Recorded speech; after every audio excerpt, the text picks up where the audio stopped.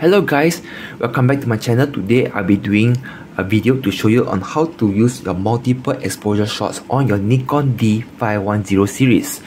So now first step, you turn on your camera, you go for manual mode. So you press your menu button on the left here. Okay, then you see this camera here. Apologize, my thing here is a bit too, the screen here is a bit like aging already. So you go up, you press right. Okay, so actually it's a long piece of menu. You look out for multiple exposure here. You press on. Okay. Then you press OK, on. Alright. Then in your number of shots, minimum is 2, maximum is 3. So we go for 2 first. After once all done ready, right, you press this button to go back. Then you half press. Then you start to take your photo. So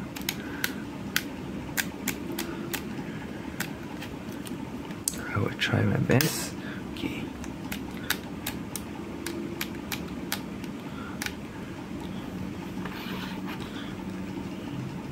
By the way, you must use the manual viewfinder here to take if you want to use your multiple exposure. The live viewfinder doesn't work.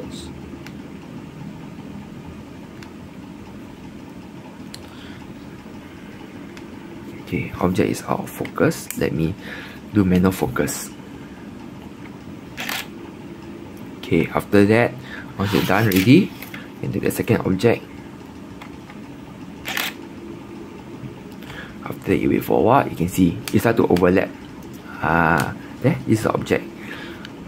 So what you do is you go back to, because once you're done ready, right, you must go back again to turn on your multiple exposure on again. Then you press on. Okay, after that you must go back to this menu here. Okay, so let's try the viewfinder on, so you all can see what I'm shooting. Okay, then you try for the second object.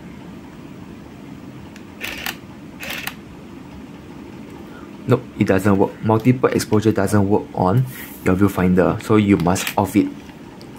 Okay, let's try a different object now.